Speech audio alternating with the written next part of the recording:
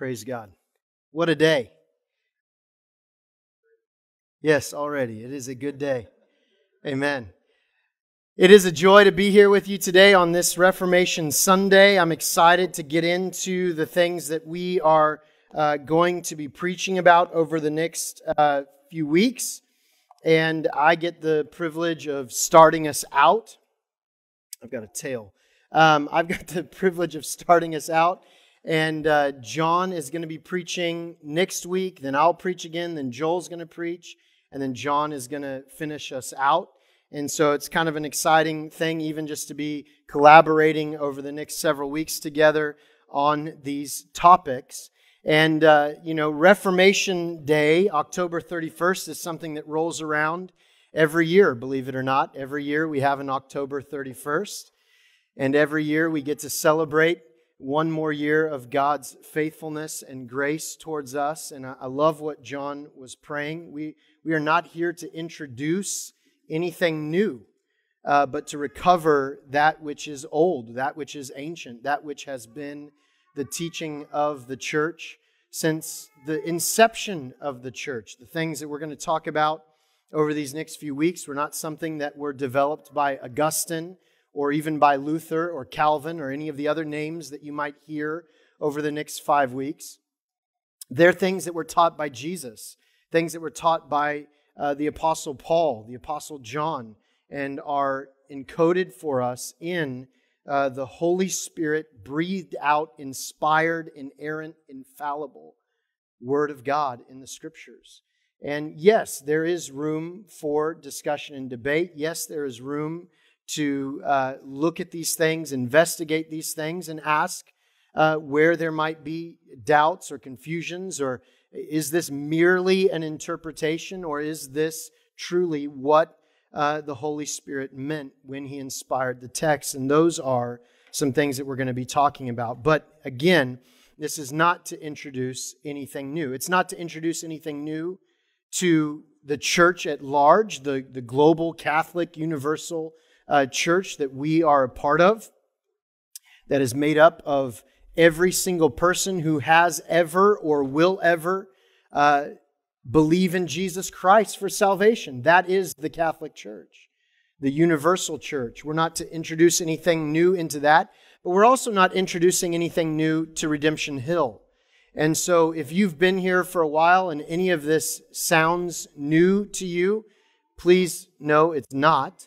We didn't go away to some conference and come back all jazzed up and decide that we were going to try to introduce something new to the church. For the last almost 10 years now, these have been the truths that we have been preaching from the pulpit as a part of Redemption Hill. However, what we are going to do over the next 5 weeks is actually label them in ways that we haven't labeled them in the past.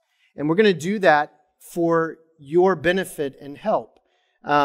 Just to give you a little bit of a backstory, I was not raised believing the things that we're going to be teaching over the next 5 weeks. I grew up in the Pentecostal and charismatic movement. The churches that I was a part of would trace their lineage back to an event in Southern California called the Azusa Street Revival. And much of my upbringing was in that culture and in that world. And so we were happy to be called Protestant. We would even celebrate people like Martin Luther in history to say, hey, he did a good thing, because if he didn't, we wouldn't be here right now at all. And that was true. But if we were to get into the teaching of Martin Luther or the teaching of some of the great pastors and theologians that followed him, then we would have been, where I grew up, in what we would have thought of as dangerous waters. And so very much I grew up in a place that was constantly trying to bring something new, find something new, deliver something new, instead of going back and recovering what the church has been teaching all along. And so I was pastoring here in San Antonio, a different church, for 5 years before we planted Redemption Hill. And as time progressed in the 5 years that I pastored that church as a very young man, my theology began to change. And it wasn't changing, again, because I went to a conference or because I listened to this person or that person. In fact, what was happening is I was spending a great deal of time in the book of Romans, in the book of Colossians, in the book of Ephesians, in the book of Galatians. And as I was reading through these Pauline epistles in the New Testament, some of the things that I had held on to all of my life began to get shaken up. And then what would happen is I would talk to some of my friends and I would be discussing things, and it would take me 15 minutes to describe something to them, something like what we're going to talk about today, which is the doctrine of total depravity. It would take me 15 minutes to try and even just introduce what I was trying to talk to them, because I'm like, man, did you read in John when Jesus says, no man may come unless the Father draws? Did you read in Ephesians chapter 2 where Paul says that we are dead in our trespasses? There's no one righteous, no, not one. No one seeks for God. Nobody in Romans chapter 3. Brother, have you read this? And one of my friends in particular, I remember we were on the phone together. He's like, yeah, Bud, what you are describing is the doctrine of total depravity. I'm like, what is that? I don't know what that is. And so what happens is, as people within the church, their theology progresses and we learn collectively more and more about Scripture, there is a shorthand that we can develop to help us describe things. I'll give you an example that won't be a surprise to anyone here. Hopefully won't be a surprise to anyone here. The word Trinity. Anyone ever hear of the word Trinity before? Okay, this is a basic Christian doctrine. We believe in one God in three persons, the Trinity. But did you know that the word Trinity is not in the Bible at all? It is not a biblical word. It is a biblical doctrine. It's a biblical concept. It's a biblical idea. It's a biblical truth. The word Trinity is not a biblical word, meaning we didn't go to Scripture to get the word Trinity. But again, if you had to try, and I challenge you maybe today in your time together in our fellowship after service, try to describe to one another the Trinity without using the word Trinity. It's going to take you a little while. And so there has been a great grace for us as people that as doctrine develops, we are able at times to put a label on something that gives us a shorthand so that we can get to what we're trying to talk about sooner than taking the 15 minutes to try and describe what it is without just giving it a name. And so the Trinity is one of those kinds of shorthands that helps us, that as long as we both mean the same thing when we say Trinity, and that's very important. Definitions are important. Sometimes you have to take time to define terms and make sure that two people are talking about the same thing. But as long as you're able to establish that you mean the same thing when you say Trinity that I mean when I say the word Trinity, now we can have a conversation. We can use the word Trinity as shorthand, and we can get further, faster together by doing that. Does that make sense? And so there are lots of things like that in theology where we develop a shorthand that assists us in having these discussions together. And so some of the terms that we're going to use over the next 5 weeks may be new, even though the concepts and the ideas, the truths that we're going to be talking about are not new for us at all here at Redemption Hill. And so I wanted to just kind of preface all of that by saying that. And also to get back to the story I was briefly sharing about myself, I was in a place of angst and frustration as some of these things that I had been taught all of my life, I'm looking at the Word of God. Even though I was raised, and I will freely, openly say this, that I was raised to believe that the Bible is the inerrant, inspired, infallible Word of God. However, it just seems like when I was growing up, you could interpret it any way that you wanted to. And so I'm glad that I was raised in a place that had that kind of commitment to the veracity of the Word of God. But I was getting shook because there were things that I had been taught my whole life, and as I'm reading the Word of God, I'm going, wait a minute. That's what I've been taught is not what the Word of God says. What I've been taught is in contradiction, sometimes complete contradiction to what the Word of God says here and here and here and here. And it wasn't just a little bit, it was a lot. And I found myself in a season of angst and frustration. Quite honestly, I didn't know if I was even going to be able to remain in the faith at times. And and by the way, I was pastoring a church. And I had to get up every week and preach, and I had to counsel people and pray for people. And it was really, really difficult, to say the least. But through that time, God was faithful. And I decided, there's scripture that talks about, let every man be a liar, that God may tell the truth. And that's something that I held on to and basically came to a place where I said, if I am reading scripture and I come to a place where I find that there is a contradiction between what I believe and what scripture is saying, and this was kind of like a prayerful thing that I did. I said, God, you're right, I'm wrong. Your word is right, I'm wrong. And I had to become willing to surrender the things that I had been taught.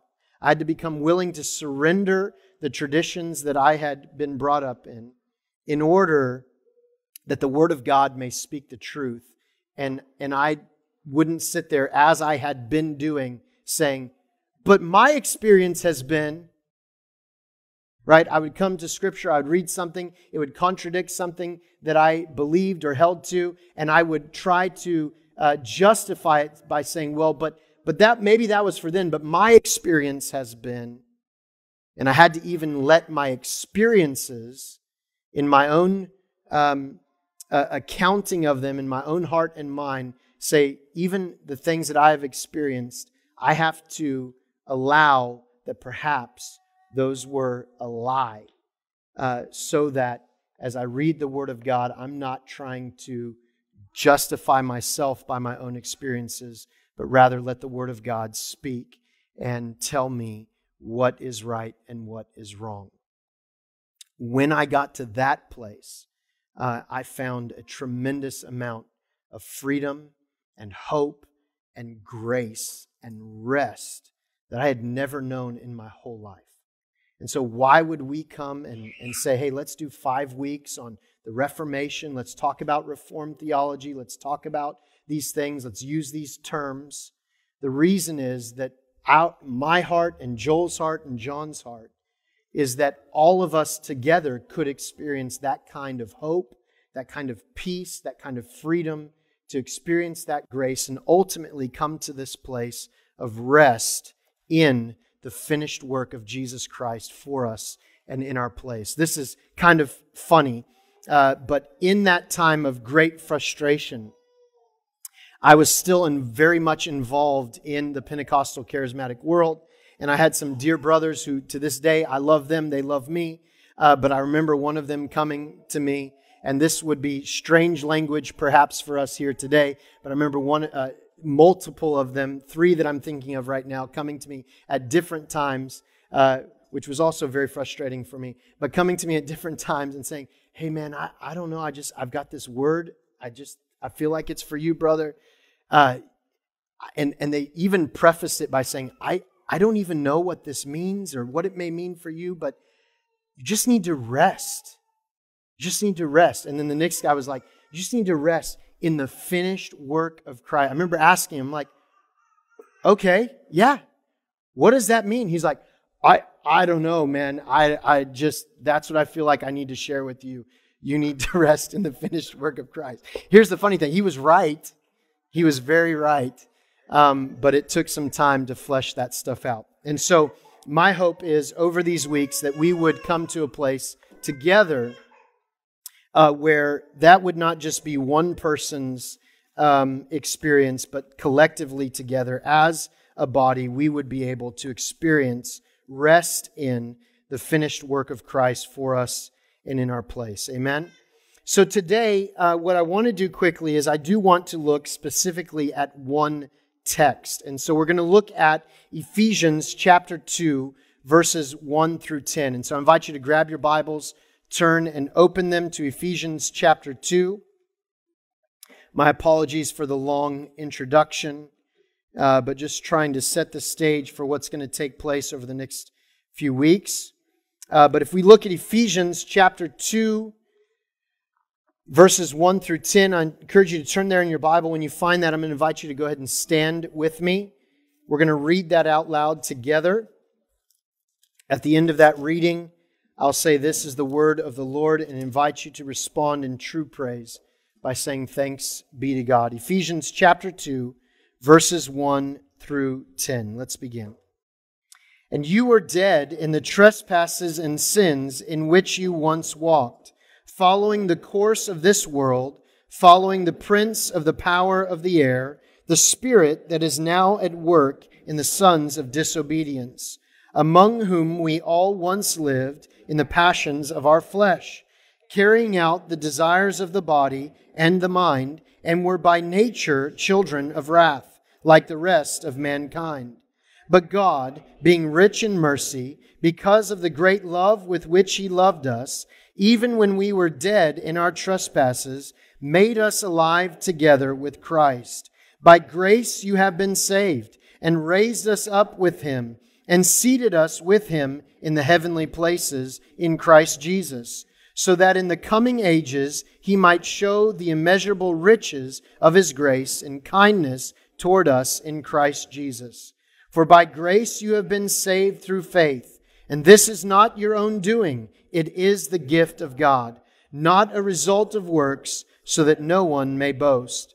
For we are His workmanship, created in Christ Jesus for good works, which God prepared beforehand, that we should walk in them." This is the word of the Lord. Thanks be to God. Amen. You may be seated. So here, as we look at this text, Ephesians chapter 2, 1 through 10, it's a fairly familiar text, hopefully, to most of you today. I'm not expecting that this would be a completely brand new text for you, but if it is, praise God. Here we go. Let's go there together today. In these verses, what we are seeing is our unity with Christ. Paul is writing to the church in Ephesus, and he is writing, let me say it again, to the church in Ephesus. So when we read and it says, "among whom we all once lived," who are those who once lived? It's the church. It's the believers. It's the body of Christ in the church in Ephesus. And the distinction between them and, what does he say? The rest of mankind, is that they once were this way and now something has changed. What is that change? Well, it's a change that we really only know if we look back in chapter 1. So if you just look quickly over at chapter 1, verses 3 through 14, by the way, in the Greek are one long run-on sentence. There's almost a sense in which Paul is bursting forth in praise. This is called a doxology in the midst of the very opening of the book of Ephesians, and it's as if he is bursting forth. It's almost like he can't contain himself in the things that he's saying in Ephesians 1, 3 through 14. And so he bubbles forth, and what does he say? He says, "Blessed be the God and Father of our Lord Jesus Christ, who has blessed us in Christ with every spiritual blessing." Now, who is the us? It's Paul. He's the one writing. He's included. It's the nosotros, right? It's the us. It's the collective we. But who is the rest of the we? In verse 1, it says, "To the saints who are in Ephesus and are faithful in Christ Jesus." This is who he's writing to. They are the ones included in the us that Paul is talking about. And he's saying that the Lord, the Father of our Lord Jesus Christ, has blessed us in Christ, in Him. He's blessed Paul, and He's blessed the saints and those who are faithful to Christ in Ephesus. He says, with what? With every spiritual blessing. In other words, if you come to Jesus Christ in faith, there is not one thing that is left in some locked container, in a locked room, in a locked building away from you that says, do not enter, authorized personnel only, stay out. There's nothing. Which means what? There should never exist inside of the church a sort of two-tier, first class, second class, upstairs, downstairs sort of dichotomy within the body of Christ. Because everyone is equal at the foot of the cross, and the blessing, every spiritual blessing that can possibly be obtained is given in Christ to every single one of those people. Now, are there people who have a right to those blessings that sort of just leave them where they are? They don't explore them. They don't investigate them. They don't seek them out. Yes, there are. Will those people's Christian life and experience be different from those who spend their time, their efforts, their energy, their affections, exploring those blessings, investigating those blessings, searching those things out? Absolutely, it's going to be different. But it does not mean that these people are better than those people. It doesn't mean that their blessing is different than these people, except in that they received it. I remember one time I was really young, and we were traveling somewhere, and I saw the most giant lollipop I've ever seen in my life. And it was like really expensive. I don't even want to know how much it would be in today's dollars, but it was really expensive. And I begged my mom and dad for this giant lollipop. And because I just thought, this is it, right? Like, I want to be the kind of person that has this lollipop. Like, my identity was about to be wrapped up in this lollipop.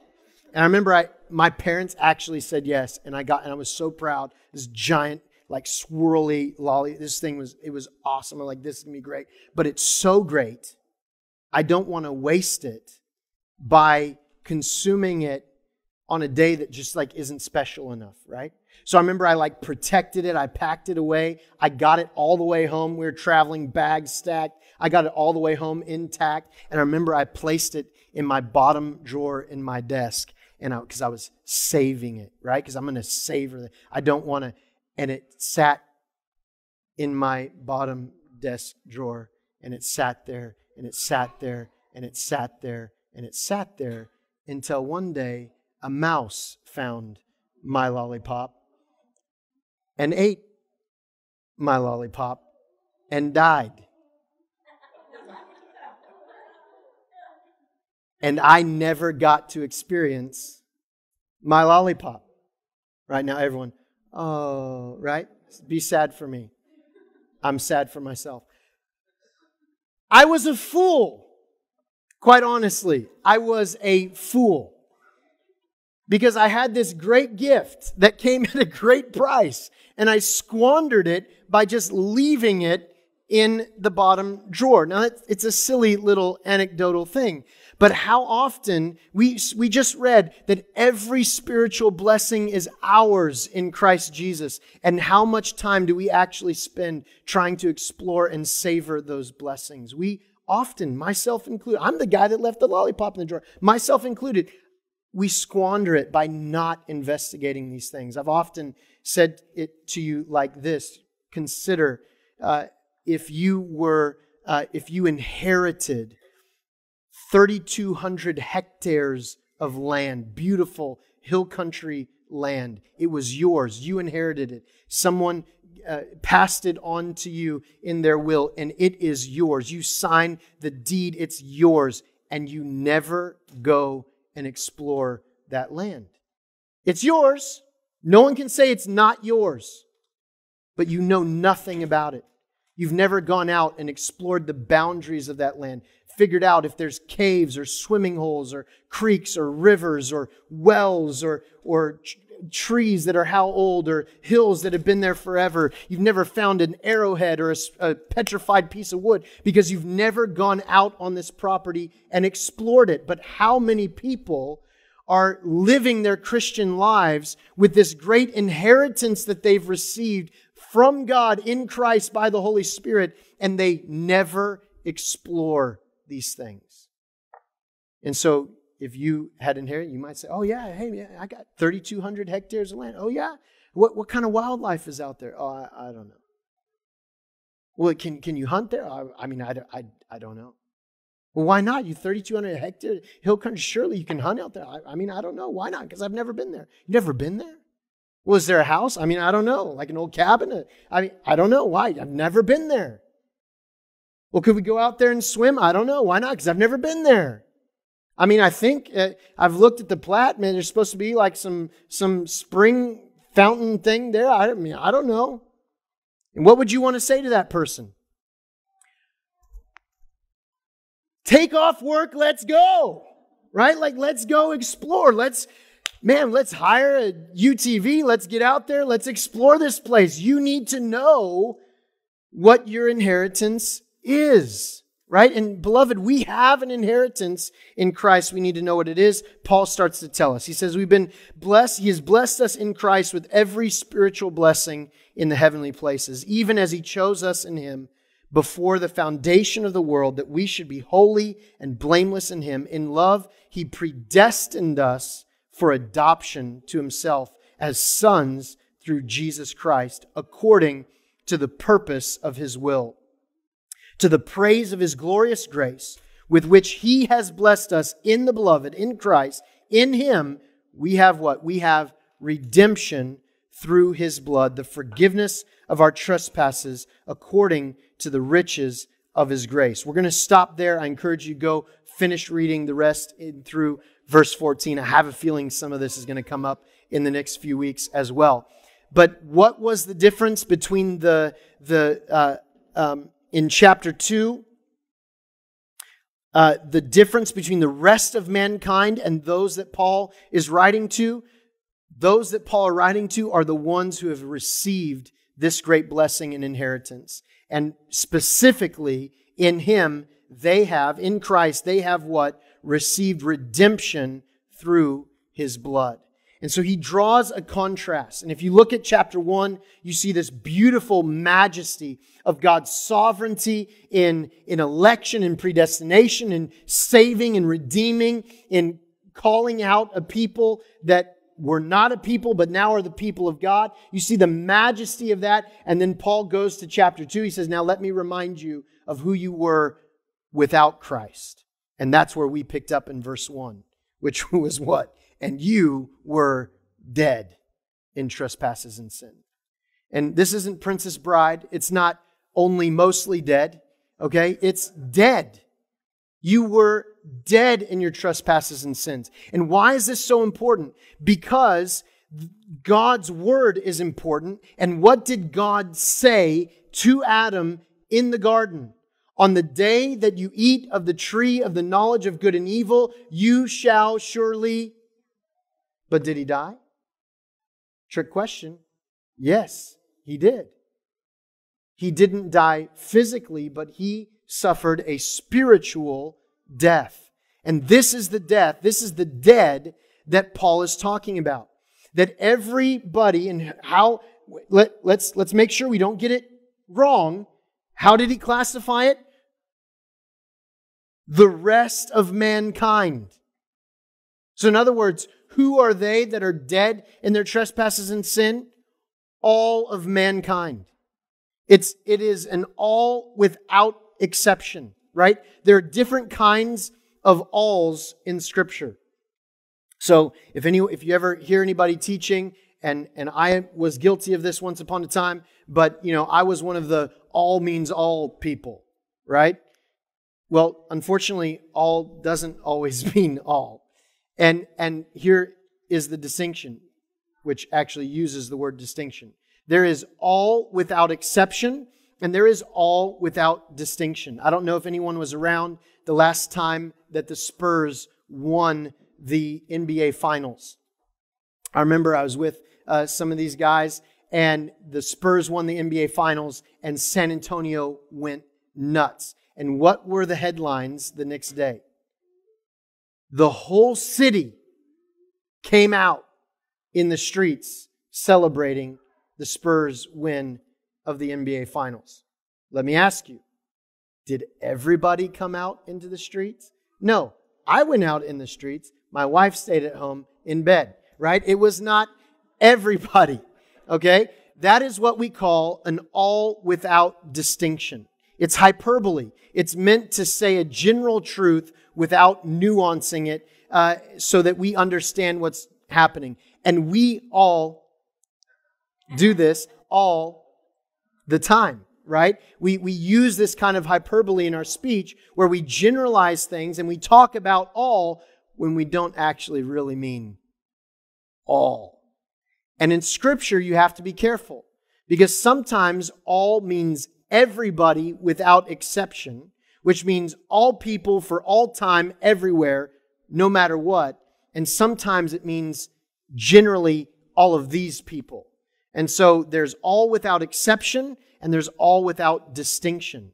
And the mankind that Paul is talking about in chapter 2 here is an all without exception. It means everybody from everywhere for all of time. All of mankind are dead in their trespasses and sins.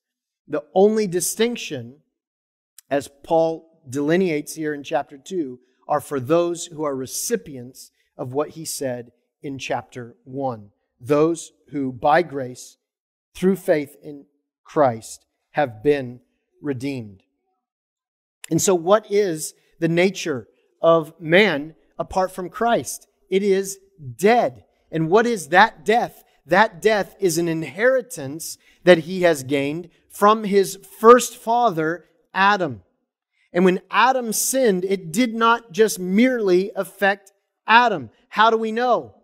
Because Adam knew his wife Eve, and she bore him a son, and she named his name Cain, because with God's help she had borne a man, by which she was pointing back to the promise of God, where in Genesis 3:15 he said, the seed of the woman shall crush the serpent's head. And so she bears a man child, and she thinks to herself, boom, there it is, the promise of God fulfilled. Cain's going to crush the serpent. Glory, hallelujah. We all get to go back and be with Jesus.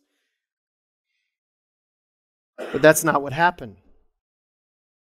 Why was that not what happened? Because Cain had inherited from his father Adam what we now call the doctrine of original sin. That even though Cain wasn't around when Adam and Eve took of the fruit of the knowledge of tree, took of the fruit of the tree of the knowledge of good and evil, Adam's sin was transferred to his progeny through his relations with his wife. And so Cain was the first one who was born dead in trespasses and sins. And if you follow the Old Testament text, you'll see very clearly, if you kind of zoom out and you look at it, what you see is there is a scarlet thread that is pulled through all of the text of the Old Testament. From Genesis 3:15, from that word from God Himself, when He says the seed of the woman will crush the serpent's head, that thread gets pulled. And why do we have all of these, what we sometimes think of as children's Bible stories, which are really just Bible stories, and if you had to play them out in front of your kids, they would scream in terror and cry, okay, because they're real.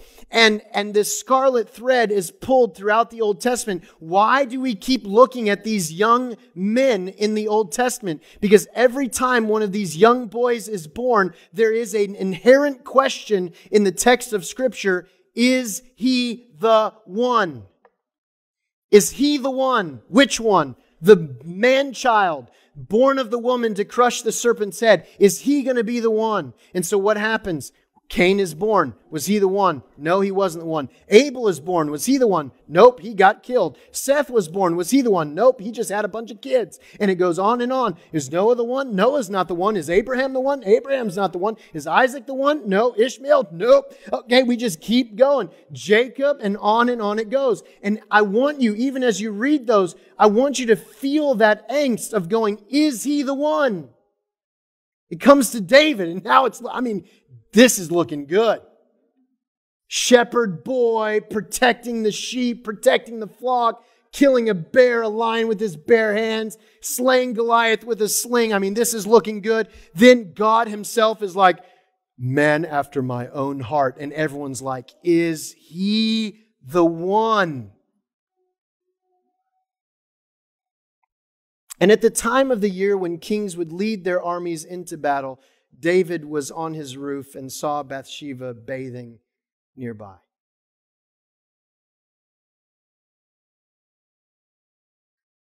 You'll have to go to Paul Harvey to get the rest of the story. Okay, but David was not the one. Daniel was not the one. None of the judges, Gideon, Samson, none of them were the one. Jesus is the one. He is the Messiah, the man-child born of a woman to crush the serpent's head. He is the one. But every single other person was born in trespasses and sins, dead, spiritually stillborn. And how bad is it? Because it gets worse, doesn't it? He doesn't say merely that you were dead. What does he say? You were dead in the trespasses and sins in which you once walked, following the course of this world, following the prince of the power of air, the spirit that is at work in the sons of disobedience. So, what is this? This is that you are what? Not only dead, you are bound. You are chained.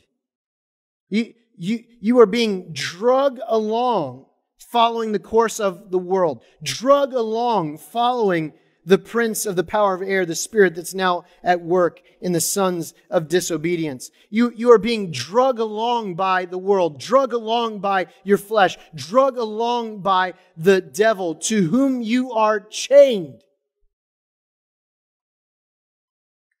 And were by nature, he says in verse number 3, what? Children of wrath. That's pretty bad. Dead, bound, by nature, children of wrath. Which means what? From the moment of your conception and birth, you have a one-way ticket to hell. That's what that means. And then verse 4 comes in. But God. Now let me ask you, what can a dead, bound person do for themselves? Nothing. Nothing. They are dependent upon an outside force to come and act upon them in order to change the trajectory of their lives. And that is what God in Christ has done for all those who believe. But God, being rich in mercy, because of the great love with which He loved us, even when we were dead in our trespasses, did what? He made us alive together with Him, with Christ. This is regeneration. And before there can be faith, there must be generation, regeneration. A dead person cannot believe. A dead person cannot believe. A spiritually dead person cannot believe. There is nothing within a spiritually dead person that would even cause them to want to believe. Why? Because what did we see? That their will, their flesh is bound. They're bound by their flesh. This is At the time of the Reformation, Martin Luther responded to Erasmus, who had wrote about the freedom of the will, basically planting his flag with Pelagius, who had been almost 1,000 years before him. Pelagius was a British monk who believed that we are born what he called tabula rasa, meaning a blank slate, that when you're born, you're neither good or bad, you get to choose.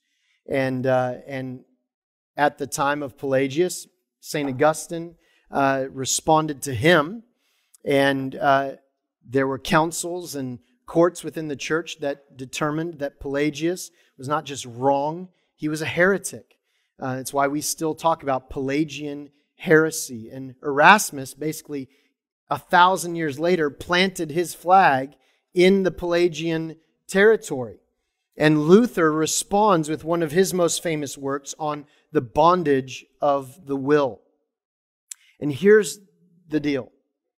At the end of the day, if you are dead in trespasses and sins, bound by the world, the flesh, and the devil, you cannot choose anything but what your deadness, your flesh, the world, and the devil want.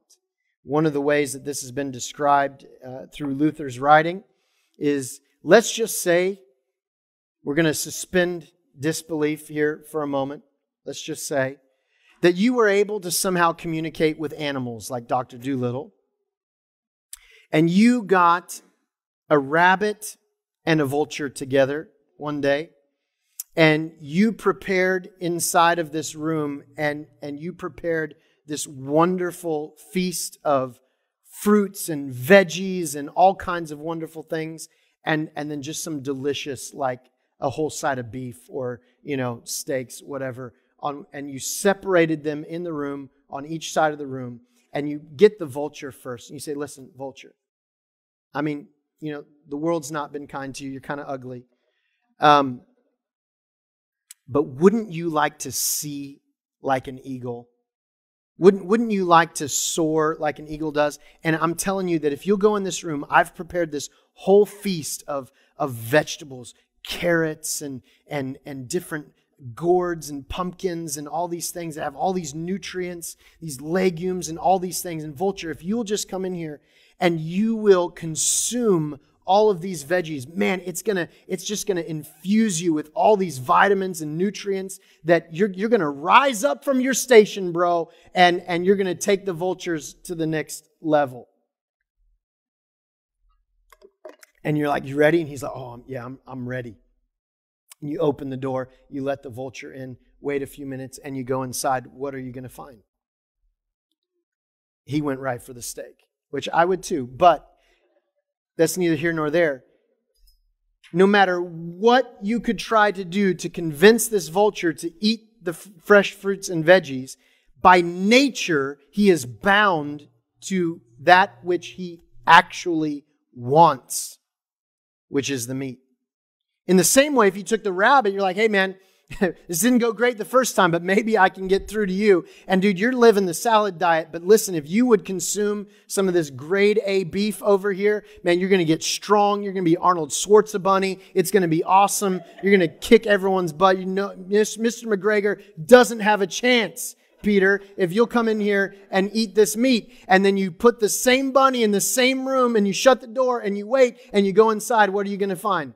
Totally ignored the meat, went straight for the fruits and veggies. Why? Because by nature, he is bound to that which he actually wants. So, did the rabbit make a choice? Yes. Did the vulture make a choice? Yes. How did they make their choice? According to their nature. And if we are by nature children of wrath, if we are by nature born dead in trespasses and sin, bound by the world, the flesh, and the devil, then we have the same freedom to choose.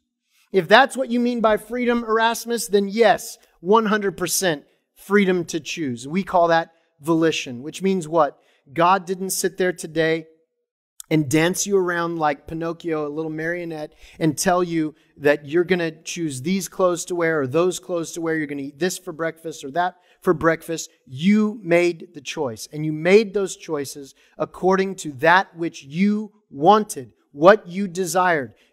wore what you want, you ate what you want, or didn't, whatever, you made the choice. That is volition. You are not a robot.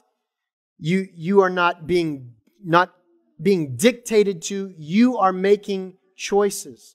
But the choices you are making are bound by your nature. And apart from Christ, apart from God's work in your life, regenerating you and bringing you redemption by grace through faith in Christ, you are dead in trespasses and sins, bound by the world, the flesh, and the devil, and by nature a child of wrath, which means you can only choose that which will continue your path towards death, hell, and destruction. Well, does that mean that all the rest of mankind never does anything good? No, it's not what it means. What it means is that the good that they do not in accordance with Ephesians 1, which is when God does good, how does He do it? According to the purpose of His will, verse 5, to the praise of His glorious grace, verse 6. That is what is truly good. Those things that are done according to the purpose of God's will and to the praise of His glorious grace. That is what is definitively good. Anything else is not actually good in terms of any kind of eternal and spiritual good. Now, there are moral goods that we experience. And where are those coming from? Well, even though we were born dead in trespasses and sins, we are still born as image bearers. We have the imago Dei, the image of God, planted on us. And there are glimmers of the image of God that come out from all of mankind. And while we're dead in trespasses and sins, bound by the world, the flesh, and the devil, by nature children of wrath, still that image of God breaks through at different times. And so what do we see? We see sometimes pagans, even atheists, who will love their spouse and love their kids. And that's good. But it's not earning spiritual good for them. We can't look at that and say, oh, God should really look at that and decide to forgive them because they love their spouse and love their kids. No. Do we care that they love their spouse and love their kids? Absolutely. We look at that and say, in human terms, that's good. I'm glad. I'm actually going to praise God that they're loving their spouse and loving their kids. But they're not justifying themselves before God by doing that. They can stand up for good principles, things that we might even call godly principles, even if they don't want to call them those things. And that's humanly, morally good. But it's not earning for them any kind of righteousness before God. It's not doing anything to get them off of that train of dead in trespasses and sins, by nature children of wrath, bound by the world, the flesh, and the devil, one-way ticket to hell. It's not doing anything to get them off of that track. The only thing, Paul made the distinction. What was it? He said, you once were these things and were by nature children of wrath like the rest of mankind. But what was the difference? God, being rich in mercy because of the great love with which He loved us, even when we were dead in trespasses, made us alive together in Christ. The only thing that moves someone off of that track is Jesus. He is the one. And so we look at this and we say, okay, what does it mean to not have Christ? What it means to not have Christ is to be what we call totally depraved. Now again, totally can be a little bit misleading. It's kind of like the all. Does that mean, and we've just kind of discussed it a little bit, does that mean that every person is as bad as they possibly can be? No, that's not what it means. God's common grace restricts mankind in their sin. There are times that according to God's sovereign plan, He will allow certain people at certain times to unload wicked evil on mankind. Those things are all going to be tallied up in God's plan at the end. Our job is not to look and say, that's what everyone is. Our job is to say, thank God we're not all there.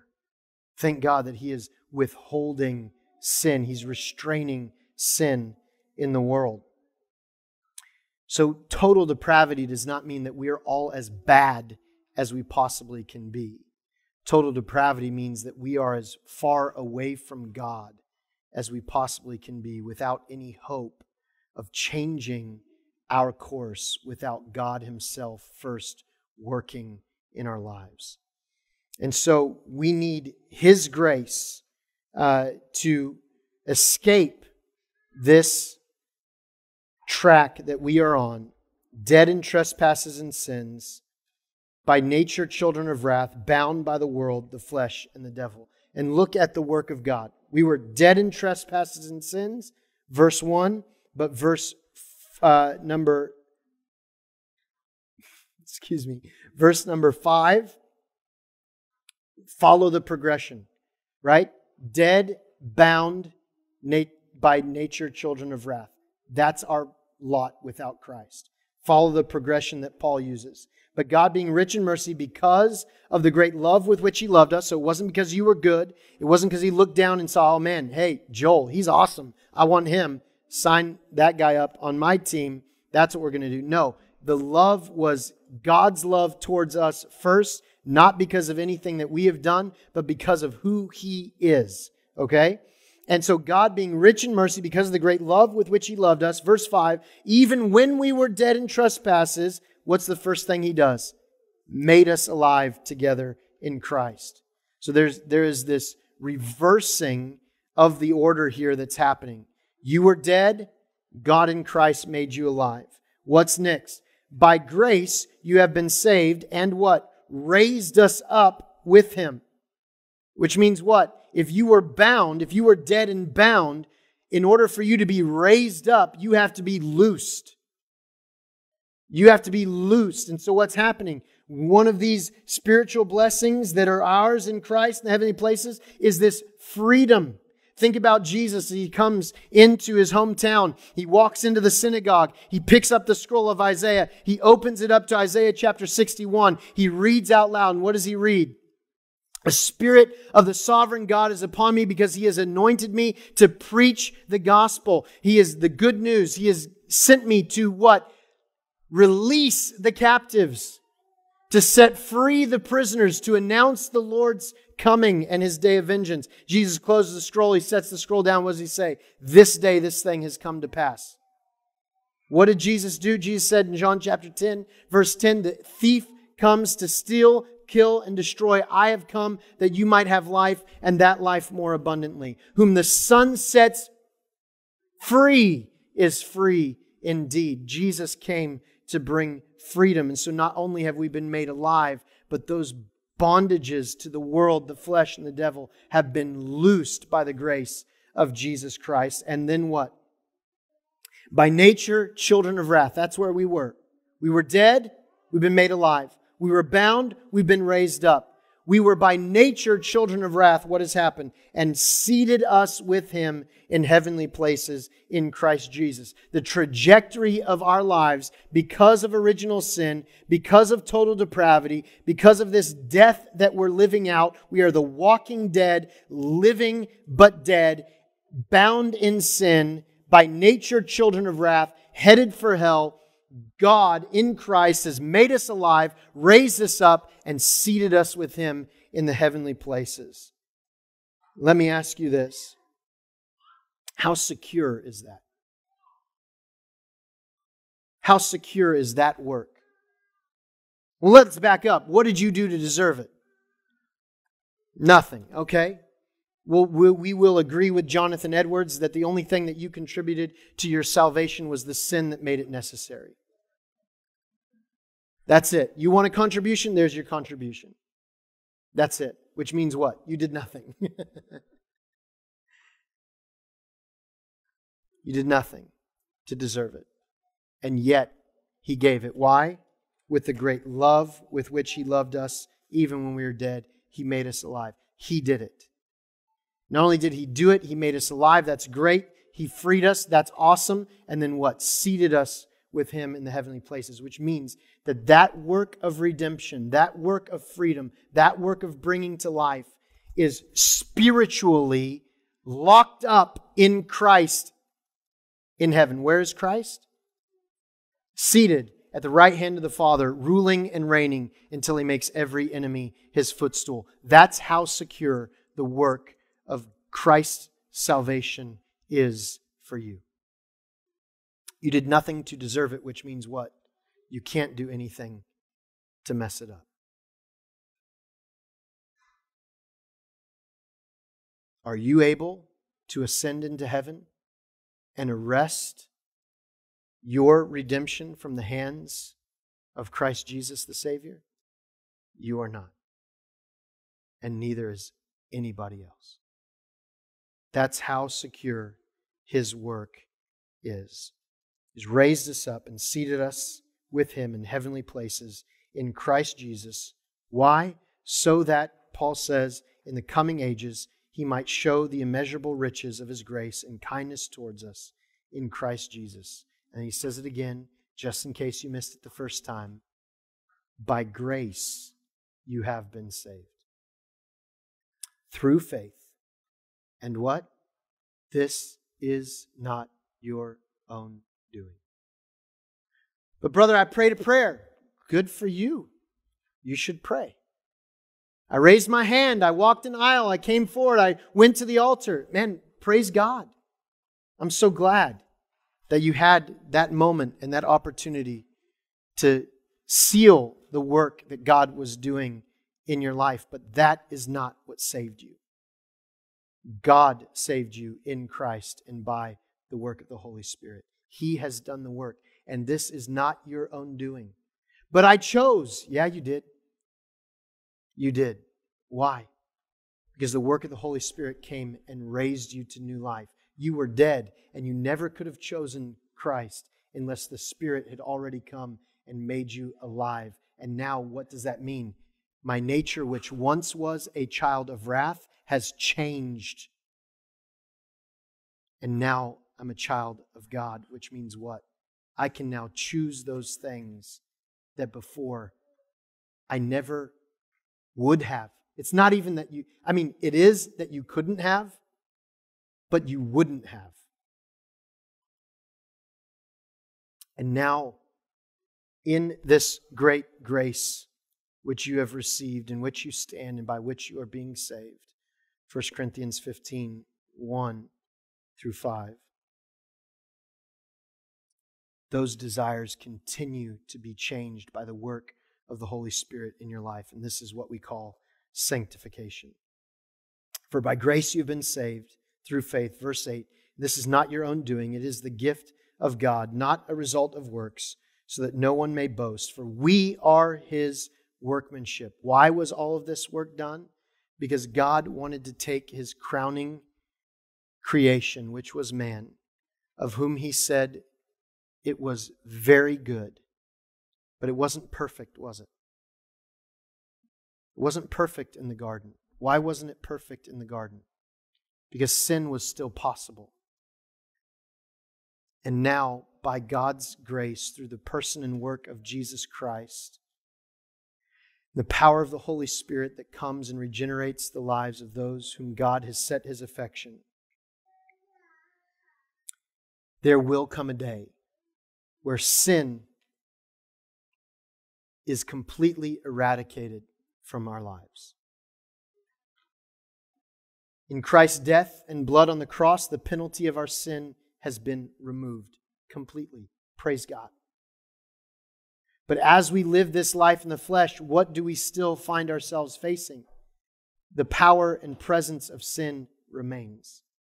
And over the course of our lives, in that process of sanctification, whereby the Spirit is changing our desires so that we want the good that God is instead of our own selfish things, and we're sanctified, the power of sin is losing its grip on us as we progress through our lives. And ultimately, on that day when we either pass from this life into the next or Jesus comes, whichever comes first, we will be changed in a moment, in a twinkling of the eye, where not only will the penalty of sin have been removed, not only will the power of sin over us completely be gone, but the presence of sin itself will be completely done away with. And we will at that time truly, in the most complete way, finally be saved. Amen? This is a work of God. Praise God. So where is all this coming from? Why are we talking about this? We talked about the Reformation. And I want to give you just a little bit of background to wrap up and close here today. But what we talked about today in Total Depravity is the first of 5 points that are called the doctrines of grace. Now, we said earlier today that 506 years ago the Reformation began. That event was brought about when Martin Luther, who was at the time an Augustinian monk in the Roman Catholic Church, nailed what are called his 95 Theses to the door of the Wittenberg Church in Germany. Now, we like to kind of make a big deal out of that because it's just kind of fun, and there's all kinds of memes that float around October 31st about Luther nailing these things, to the door. And my favorite one is usually when there's a bunch of monks around and he's like, hey, your theology's broken, and he nails it. He says, there, I fixed it. And we can have a lot of fun with that. But at the end of the day, he wasn't doing anything special. The door of the castle church in Wittenberg was used like a bulletin board. And if there were things that you wanted to discuss with the broader community, you would go and you'd nail these things to the door. That happened all the time. Luther had probably done that with other things before. But on this particular day, some of his students got a hold of those 95 Theses. They went around the block to the printing press and they ran off a bunch of copies. And this was like a viral moment in the 1500s, in 1517, when that got distributed all across Germany. And now all of a sudden, not just a few people that were part of the college in Wittenberg, but now all of Germany is talking about these things. And it sparked what we know today as the Reformation and the beginning of the Protestant church. Now, Luther was not interested in creating a new church. He was interested in calling the church back to its origins, back to, like we said earlier, to recover the teaching of the church from the beginning, specifically the glories of the gospel of Jesus Christ and the grace of God, which is ours in Him. That was in 1517. But if you fast forward 100 years, you end up in a new era where the Reformation has happened. Those who are part of the Reformation have been declared anathema by the Roman Catholic Church. If you remember, that is a biblical word. Anathema comes from the book of Galatians when Paul says, if I or anybody else or even an angel from heaven come and preach to you a gospel of a different kind, he says, let him be anathema. In other words, let him be damned. And he's including himself. Remember, he said, if I or anybody else or even an angel from heaven come and preach to you a gospel of a different kind than that which you already received, he says, let him be damned. And so the Roman Catholic Church, after the Reformation, they said, hey, guess what, guys?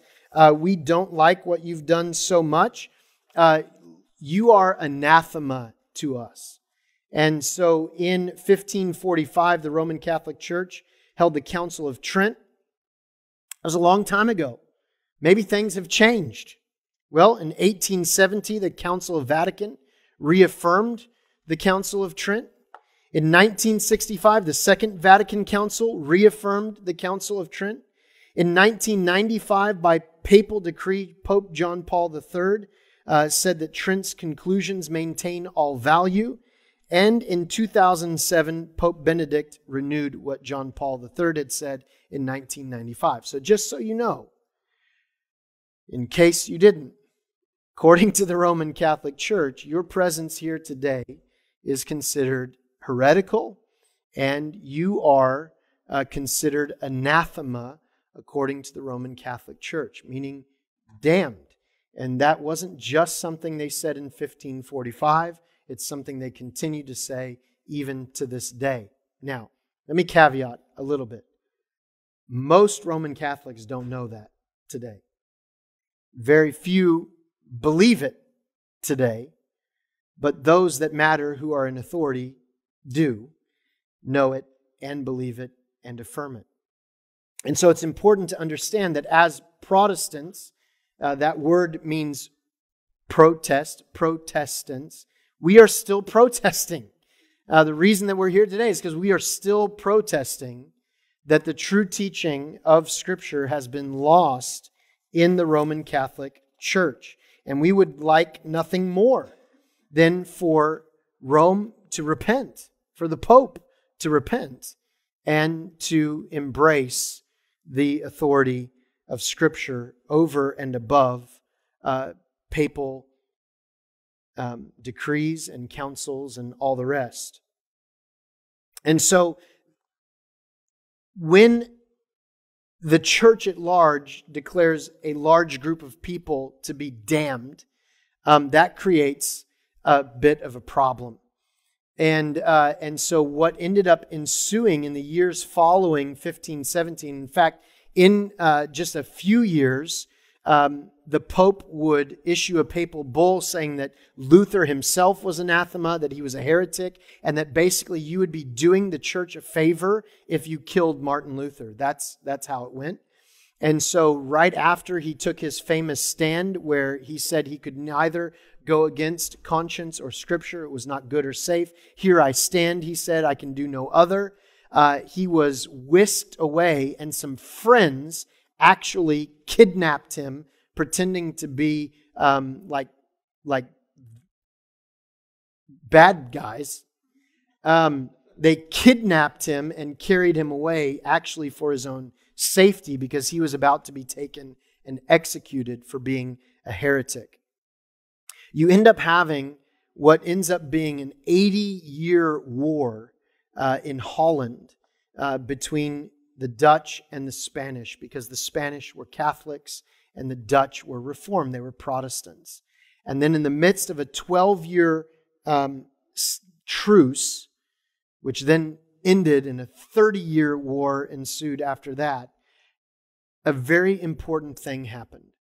And you have some people that were calling themselves the Remonstrants. They were Protestants who now, remonstrant, like Protestant, also means protest.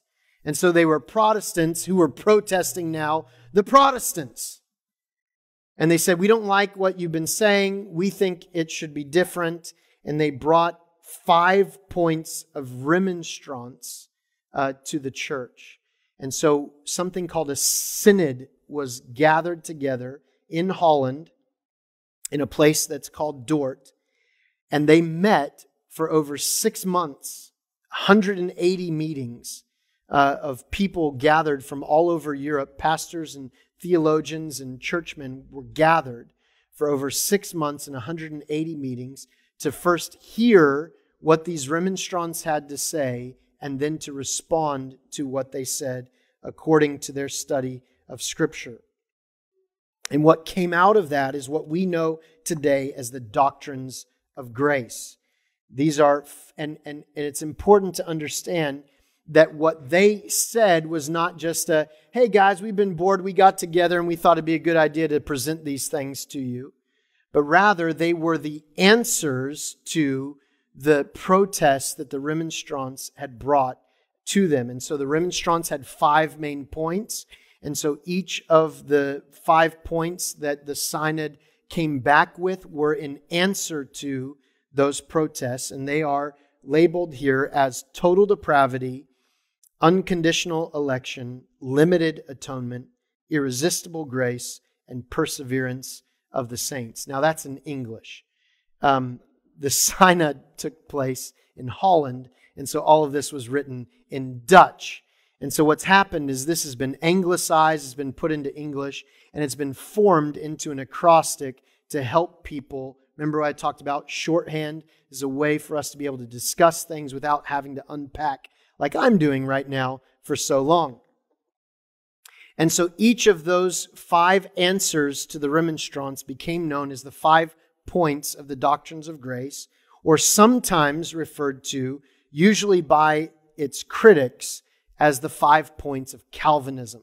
And that's because during that 100 years, while Martin Luther sparked the Reformation, God used a man named John Calvin, who was a Frenchman in exile in Switzerland, to really fan into flames what became the Reformation movement. And so even at this time in 1618 and 1619, the terminology of the remonstrants as they came and called these people Calvinists, it was actually a pejorative term.